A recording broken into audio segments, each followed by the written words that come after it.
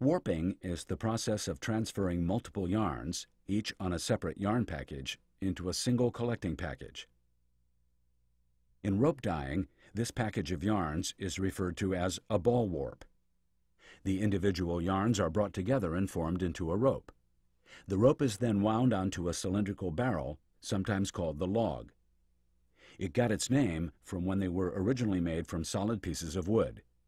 Today, logs are made from metal and covered with rubber. The log does not have end flanges.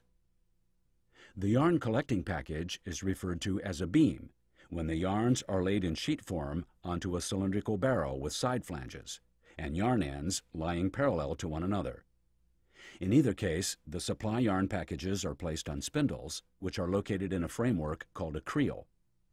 Traveling package creels are V-shaped creels with the current packages of yarn that are being used to make the beam or log placed on the outside of the V. The replacement yarn packages for the next warper set are placed on the inside of the V.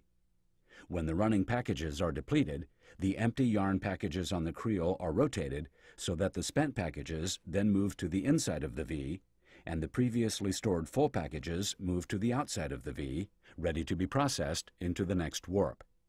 This system eliminates time lost in creeling up new yarn packages. Continuous magazine creels are straight-line creels with enough package holders so that each end running has a reserve yarn package placed beside it. The tail end of the running package is tied to the beginning end of the reserve package. Once the running package is depleted, the yarn transfers over to the reserve package and the warper continues to run. This is a random method of creeling yarn packages and is most effective by mills running beams and balls with a standardized number of ends, yarn types, or yarn counts on them. Truck creels describe a system where one creel is running yarn packages while a second creel is being loaded. Once the current set of packages is exhausted, the creel is moved out of the way and the second creel is moved into the running position.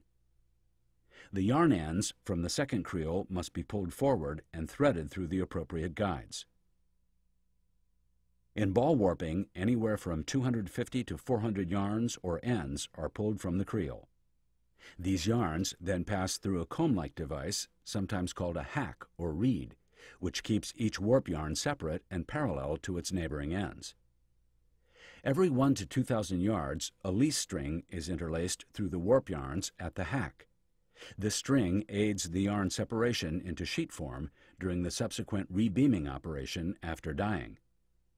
The yarns then go through a funnel-shaped device called a trumpet, which condenses the sheets of yarns into rope form. The trumpet is located at the base of the warper head and moves back and forth, guiding the rope of yarns onto the log. Once the yarns have been wound onto the log, this package is known as a ball warp and is ready to be delivered to the indigo rope dye range. During beam warping, yarns from the creel are in a sheet form and are wound parallel to each other onto a flanged beam. These yarns will not go through the indigo rope dye range, but can be either slasher dyed or left natural. If left natural, the resulting fabric could then be piece dyed or used as a natural denim, which could even later be garment dyed if desired. Another option could be to beam dye the yarns using something other than indigo dye.